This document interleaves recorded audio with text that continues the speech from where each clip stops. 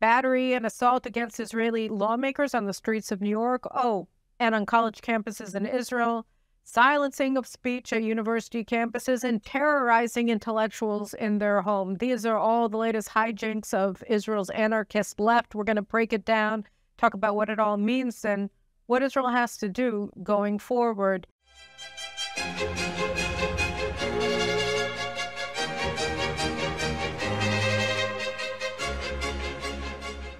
To start a discussion today, I want to just take a clip of remarks that Professor Alan Dershowitz gave on Sunday in a debate with member of Knesset Simcha Rothman, the chairman of the Knesset Constitution, Law and Justice Committee, one of the main people who's been shepherding Israel's judicial reform package through the parliamentary process in New York. I think the left, the people today who are generally on my side, not necessarily in all matters, but on my side, who are opposing reform, have been using extortionate tactics which have hurt Israel terribly. I think they should not be trying to endanger the economy. They should not be trying to undercut the high-tech community. They should not be trying to undercut the military. And the reason I stopped going to demonstrations of this kind is I think that the people who are opposing judicial reform have been hurting the state of Israel by using these extortionate techniques. I wish they would stop that, let them have debates. There is nothing about this judicial reform that has anything to do with the economy, that has anything to do with high technology, that has anything to do with Israel's ability to defend itself through the military. Okay, so what is it that Professor Dershowitz is saying here? And you recall Professor Dershowitz was on this show several months ago when the reforms were first put forward. He debated them. He was opposed to them in a debate with Professor Avi Bell. And Simcha Rothman was also subsequently here on this show discussing the reforms and the opposition to them and what they mean for Israel and what the opposition is trying to accomplish. So what is Alan Dershowitz talking about here? He's saying, you know, you're going against Israel's economy, you, the insurrectionists who are going out and saying that the reforms, placing minimal limits on Israel's judiciary is going to turn Israel into a dictatorship or something like that, and that's going to destroy the economy, the high-tech sector, and the military, and you're telling the military personnel, active reservists, not to show up for duty. All of these things are causing grave harm to the state of Israel. And if you have a problem with judicial reform, which has no impact whatsoever, not on the economy, not on high technology, and not on the military situation in Israel or military readiness or anything else, have debates, talk about it, explain it, try to find a compromise, which of course is what the government has been trying to do all along through mediated talks at the president's residence in Israel. But the left won't do it, because what we're seeing now is that the residual embers of the liberal left in Israel have just been stomped out. People who just a year ago supported just about every single one of the reforms that Justice Minister Yariv Levin and Simcha Rothman put forward back in late February. They now not only do they oppose any of the judicial reform that they used to support, but they don't support the freedom of speech of the people who today, as Justice Minister, as Knesset Chairman, as Knesset Committee Chairman Rothman, that they have no right to actually even express their opinions, let alone legislate them lawfully. And this is something that's pretty amazing. Daniel Friedman, for instance, former Justice Minister, professor at Tel Aviv University, he wrote a book in 2019, a whole book, where, among other things, he was explaining that the government was wrong, the first Netanyahu government was wrong when they agreed they bowed to the pressure of the legal tyrants in Israel, in the Supreme Court and in the Attorney General's office, to subordinate the Attorney General effectively to the Supreme Court by allowing the formation of an external committee of experts chaired by a retired Supreme Court justice to vet candidates for the position. Because the minute that you have a committee that's responsible for vetting candidates, sort of a commissariat, then it's obvious that anybody who gets through their filter is somebody that they've approved of. And they're not going to approve of anybody who doesn't meet their specific institutional criterion that they think and look and act like Supreme Court justices. So that was how the Supreme Court and Israel's legal fraternity seized control over the Attorney General's office and of the state prosecution's office. And Daniel Friedman said that this was a completely incorrect move by the government. Back at the time, they just surrendered. They crumpled under pressure, and that decision has to be revoked, and the Attorney General has to be resubordinated to the elected leadership of Israel. And this whole concept of an appointments committee chaired by a judge to oversee the highest level government lawyers has to be abolished. And so, but that was when, the right sort of people were supposed to be in charge. When the wrong sort of people are in charge, that is, Netanyahu and his cabinet are in charge, and the coalition that controls the Knesset through democratic elections, which we held on November 1st, well, now he opposes the whole thing. Now he wants to retain the control over the government through the judiciary and the state legal apparatus, because he doesn't want the right wing to actually be able to control anything. He wants them to be disenfranchised, both whether they're voters or if they're policymakers and elected officials. They're not allowed to do anything anymore. That's Daniel Friedman's. And his colleague at Tel Aviv University, former Tel Aviv Law School Dean Menachem Mautner, who, has come out, he's sort of waffled over the years, but he certainly legitimized the view that the legal system has to be reformed many, many times, including in a book that he wrote. So Simcha Rothman, and this brings us back to Simcha Rothman. So Simcha Rothman, he debated Dershowitz in New York on Sunday, I think it was. And on Friday night, he and his wife were assaulted by these Israeli anarchists who flew to New York in order to harass him. I talked about this last week, that Shikma Bressler, one of the Ehud Barak financed, leaders of the insurrection, she put out this video in English calling for Israelis here in Israel to fly to New York and harass the ministers who were going to the Support Israel parade down Fifth Avenue on Sunday, and to heckle them at the various conferences and synagogues that they were scheduled to speak at. And so that's actually happened. So they flew, a bunch of leftist anarchists flew to New York. I don't know who financed their tickets, but I have some ideas. And for the sole purpose of going in and abusing the lawmakers and the cabinet secretaries or cabinet ministers who flew to New York to participate in the events celebrating Israel over the long weekend. And so on Friday night, when Simcha and his wife were walking back to their hotel from a Shabbat dinner that they had at the Jewish Agency in New York, they were beset by very violent protesters who were getting in their face with megaphones and committing battery and arguably assault against them. And at a certain point, Simcha's bodyguards called the police to get a police escort back to the hotel because they couldn't push the protesters away. And the police were not coming. And they kept he had two protesters with megaphones screaming into his ears, fascist, fascist, shame, shame, shame, whatever they were screaming. And he grabbed the megaphone of a woman who was using it and blasting into his ear, and he crossed the street. He didn't touch her. He eventually gave it back to her. But the Israeli media, of course, that has ignored completely all of the assaults, all of the batteries against Israeli cabinet ministers, against Simcha Rothman and other members of Knesset, which I'm going to go through a few of the highlights just from the last year in a second.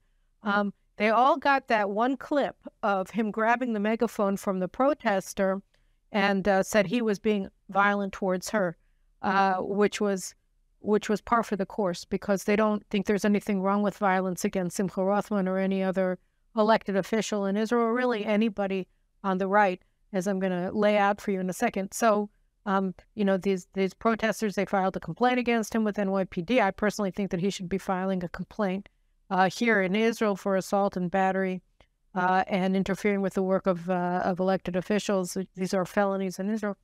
At any rate, the NYPD closed the complaint.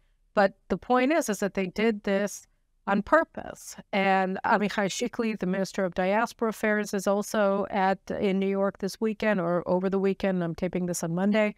And he was actually harassed and heckled and demonstrated against in Toronto, where he met with the Jewish federations. And at that meeting, there were dozens of Canadian lawmakers who were celebrating Israel. And if Israel's judicial reform package goes through, then Israel's legal system will be much more similar to the system in Canada than in what we have here, which is just a banana republic controlled entirely by the legal fraternity. So he was meeting with dozens of Canadian lawmakers at the Toronto Jewish Federation, but nobody talked about that. The media only covered the protests against him outside. And here, too, most of the protesters were Israelis who flew in to Toronto to heckle him, and they followed him to New York, etc. They went after Nir Barkat, the Minister of the Economy in California, I think he was. So they've all been going through the ropes this whole time. And nothing here is really about judicial reform. It's about destroying Israel's reputation and demonizing the Israeli government. And then here in Israel, before Simcha went to New York, he was invited to speak at sort of a debate on the judicial reform at Tel Aviv University last week. And he was assaulted. He was he had to be ringed by a battery, really, of security guards, and he couldn't move anywhere without them because you had these violent mob members trying to assault him while he was trying to go into the seminar hall where he was supposed to be debating judicial reform, the economic implications of judicial reform, which of course there are none, but you wouldn't know that from the Israeli media. In fact, the woman who's been pushing the notion, Karen Marciano, the chief economic commentator at Channel 12, she just got an award for her reporting on this. It was all made up. It was all imaginary. Everything that she said was a lie, and she was just given her a Pulitzer, an Israeli kind of, big award for her great reporting, which was completely false. At any rate, so, Simcha was assaulted at Tel Aviv University. He gets into the lecture hall, and the leftists inside of the hall blocked him from speaking, wouldn't allow him to speak. And then they vandalized his car. And while he was inside, and then he had to be shuttled also with a ring of security guards all around him into a waiting security vehicle to get him out of campus. His life was in danger. Nobody was trying to stop them. And the same thing happened the next day to Environmental Protection Minister Idit Silman at University of Haifa. So Nir Barkat has been assaulted 3 times in Israel since it began. Avi Dichter was attacked with a stick. He got hit on the head with a big rod by somebody when he was walking into an event at a kibbutz a few weeks ago.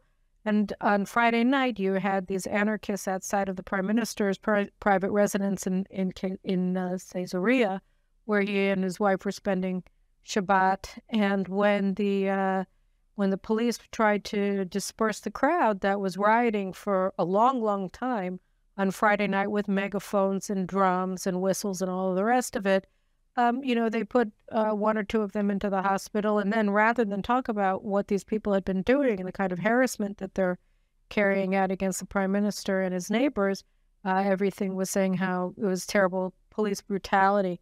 And I'll just give you one last thing. It's not only elected officials on the streets in New York. Army radio and Channel 14 anchor, Amir Ivgi, was assaulted by protesters who came from Israel when he was also coming out of a synagogue on Friday night. He's a reporter. I mean, he's not even an opinion journalist. He's not, he's not political. He's just a straight news guy, and he was attacked because he's not opposed to the government. And here in Israel, last Thursday morning at 6 o'clock in the morning, at 6:30 in the morning, 100 anarchists, like this mob, descended on the quiet street of Moshe Capel, the president of the Kohelet Forum, again, with their megaphones and their whistles and their drums and their angry banners. And Moshe Capel, what is his crime? Well, he's the head of a think tank that has thought incorrect thoughts and even written them. The Kohelet Forum wrote a couple of position papers on judicial reform that they gave to Justice Minister Levine and to Simcha Rothman. And in that way, they helped them put together their package of judicial reform. And for that, Kohelet Forum has been subjected to criminal abuse by leftist protesters since March. Back in March, you had a group of elitist, very old former IDF fighters who barricaded Kohelet's offices in Jerusalem with garbage, blocked them from coming out. And then when Mayor Rubin, the CEO, came downstairs to try to talk to them, thinking, Dershowitz style, that we could have a debate, they started stuffing fake dollar bills into his clothes. They came back several weeks later under a ruse. They pretended that they were a flower delivery, and these anarchist women came in and started screaming with megaphones at the workers inside of the Kohelet Forum and telling them that they were agents of evil, and assaulting them inside of the offices. So this has been going on all the time. Members of Knesset, members of the coalition, and members of the government are harassed 24/7. And, just to get a sense of what's going on, the police are not enforcing the law against them. Nobody's being arrested. And police also are being assaulted, and there are almost no arrests and no indictments. So just to give you a sense of how incredible the lack of enforcement has been against these rioters, in 2005, there were large-scale national demonstrations against the expulsion of all the Jews from Gaza and northern Samaria. And during the course of the months-long protests leading up to the expulsions of all the Jews and the IDF withdrawal from Gaza in 2005, the Israeli police arrested 6,000 protesters, and they indicted 700 of them. Since the left began its riots against the government and against intellectuals, there have been a total of 96 arrests and no indictments. So there's no law enforcement here. They can block Ayalon Highway in Tel Aviv any old time they want. They can assault ministers in the government any old time they want. And that's what we're facing.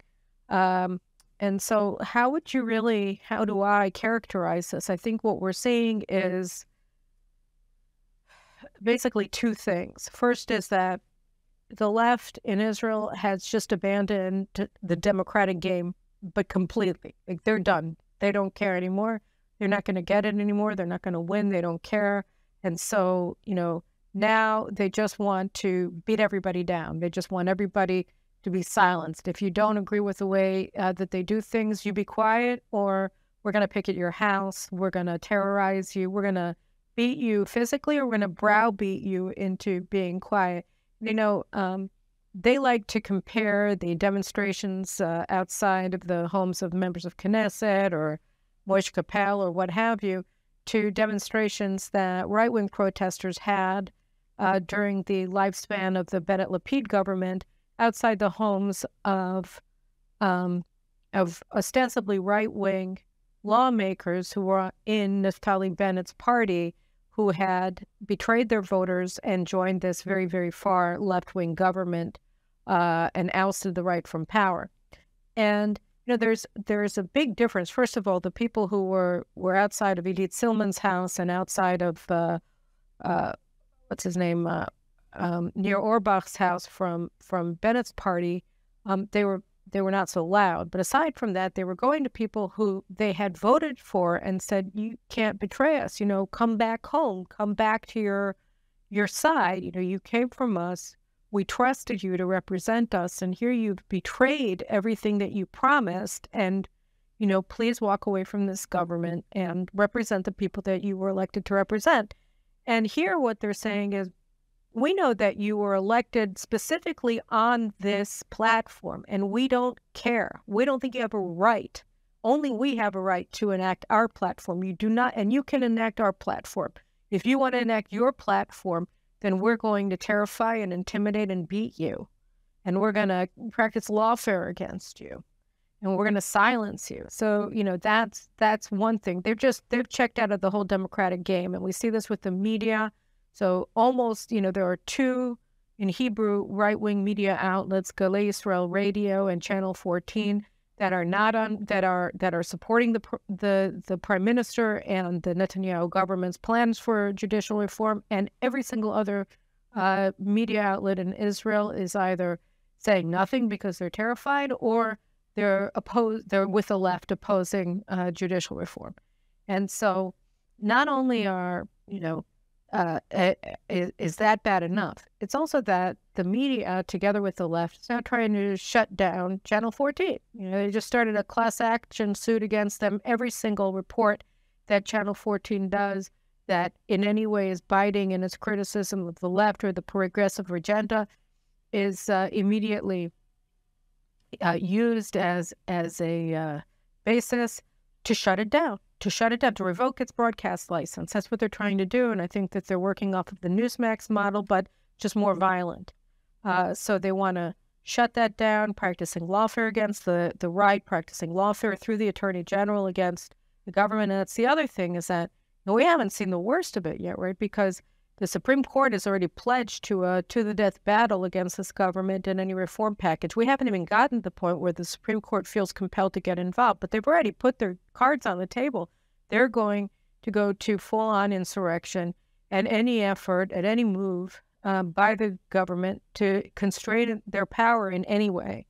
And, when we look at all of this and what's happening, we have to realize that this isn't about at all judicial reform. We all have friends, we all, meaning all of us on the Israeli right, have friends who, particularly abroad, think, this is all just about judicial reform. This was a spontaneous outpouring of concern that, you're going to get these far right or ultra-Orthodox Jews lording over all of the poor seculars and taking away their rights. And there was never any truth to these claims. It was all propaganda. But aside from that, there was this very innocent concept that this was really about judicial reform. But as I wrote in JNS last week, recent revelations over the past week have just reinforced what we already knew, which was that this was all very preconceived. As I wrote last week, Eldad Yaniv, who is sort of a leftist turncoat who decided that this is ridiculous, this whole anti-government protest, because the right won fair and square. And so he's now become this regular guy on Channel 14 and on some dissident shows on Channel 1. And he said, no, they came to me before the elections, November 1st, all the organizers that are all associated with Ehud Barak, they came to me and asked me to organize this thing, put together the logistics, the financing, the construct of how we're going to do it, the management of this insurrection, because all of their deep polling showed them that Netanyahu and his coalition were going to win. And so they wanted to overthrow the government that they knew was going to be elected on November 1st. And last week, Gilad Sher, who was Barak's chief of staff when he was prime minister, said in a podcast that he and the director general of the Prime Minister's Bureau when Barak was prime minister, Yossi Kuchik, planned this whole thing in Kuchik's office with former IDF chief of general staff Dan Chalutz and with Orni Petrushka, who's a high-tech billionaire, back in December. So this was weeks and weeks before Yariv Levin was even appointed justice minister, much less introduced his plans for judicial reform. This has nothing to do with the judicial reform. It's all about keeping and maintaining power, seizing power back after the people have spoken and rejecting the people's wishes. So this has nothing to do with judicial reform. It's all about power. It's all about denying power to the other guys. And they're using the rhetoric of the progressive left in the United States. They're saying that democratic instruments of power are actually the instruments of dictatorship. The Knesset, which is the popularly elected people's house in Israel, it's the sovereign according to the law as written in Israel, and the government is the executive arm of that parliament in our parliamentary system, that is a dictatorial institution.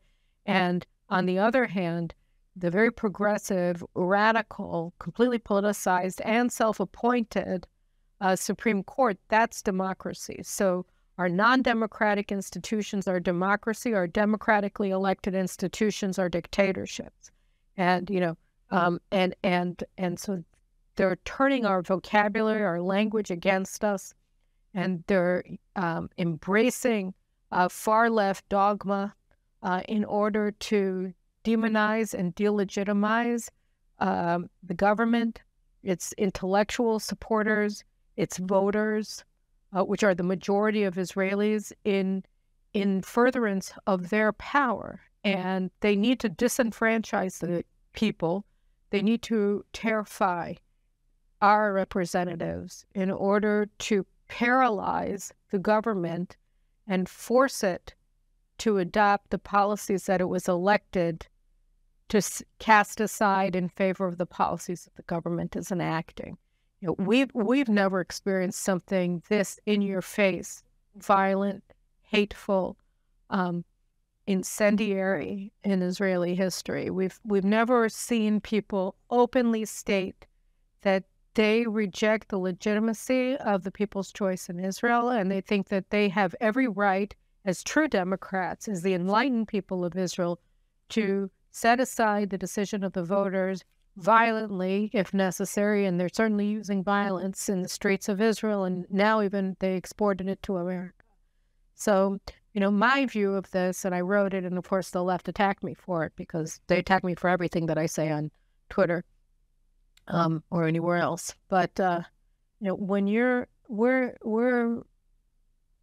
they're lighting the country on fire. It's very clear. I mean, sometimes they've even done it, physically, like they put, candles all along Island Freeway one night when they were blocking it. It's sort of like to show that they were setting the country on fire. But anyway, they're setting the country on fire, fine, metaphorically. And the only way that we can get past this is to just walk through this fire. They're terrifying. But we can't be terrified by them. Or even if we are terrified, we just have to keep walking because, Dershowitz is right. And unfortunately, he's becoming a lone voice also in the United States. You see aggravated assault against pro-life students on U.S. college campuses. I just read a Jonathan Turley article this morning. It said that a professor at Hunter College, I think, attacked her own students violently because they were pro-life. So now wrongthink makes violence legitimate, which is exactly what we're seeing in Israel. We saw it on Tel Aviv University campus, on University of Haifa campus. We see it on the streets of Tel Aviv all the time. We see it in the kibbutzim. Anytime a government cabinet, minister comes to visit, we're seeing it now in the United States, again deployed against Israeli lawmakers who are there. So, we're seeing that they're enabling violence. This may very, very well become a murderous situation very soon because they've completely legitimized the idea of assault and battery against elected officials and their supporters. So we're in a very, very dangerous situation. The police are clearly not acting. They won't take action against these people. They won't arrest them. The prosecution, of course, won't indict them because the prosecution is with them. The judiciary is with them. So, when you don't have a lot of choices, you just have to go with the only choice you have, which is to just plow forward and move on. It's a difficult time. There's a lot of other stuff going on in Israel this week, and I'm really happy that in the second broadcast of the week, the official Carolyn Glick show, I'm going to be talking about Iran, Saudi Arabia, and all of the rest of the strategic issues that we're contending with. But I wanted to take these few minutes with you now and just between me and you guys, talk to you about what's happening domestically. It's very alarming, and we just have to walk through it. So that's it. Those are my thoughts. Have a great week.